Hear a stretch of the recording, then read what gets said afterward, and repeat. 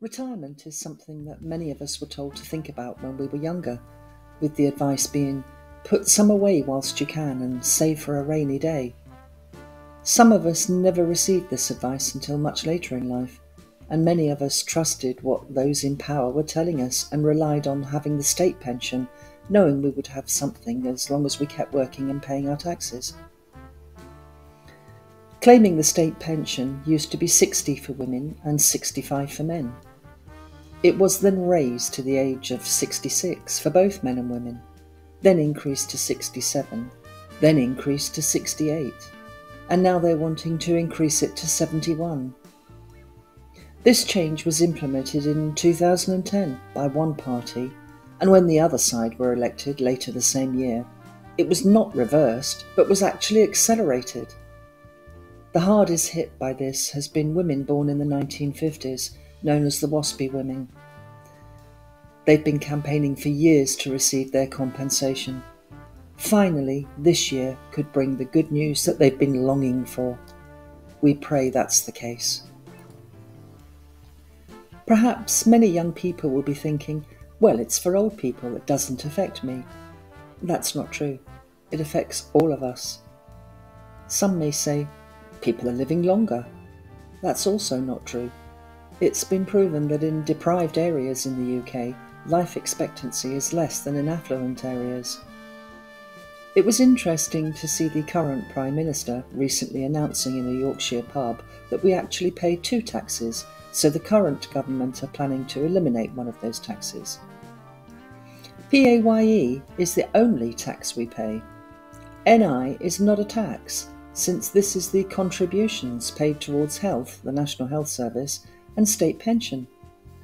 Could it be that this is a new scheme to eliminate the NHS and the state pension altogether? We ask God, whatever word you choose, please to make this not be true. For those thinking that the state pension is a benefit, please think again. It's a basic human right.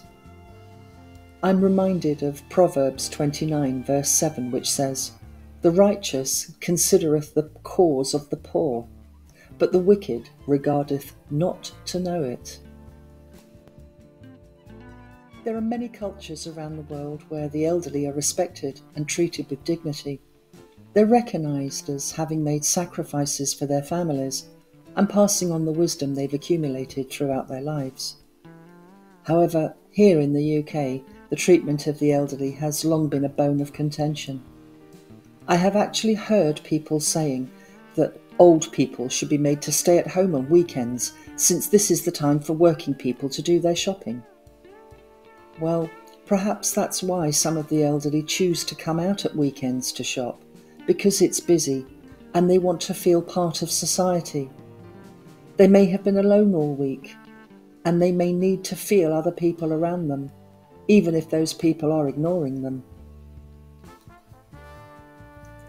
Here in the UK, even the elderly that have money put aside for a private pension are forced to sell their houses in order to have their needs taken care of if family are not able to help or care for them.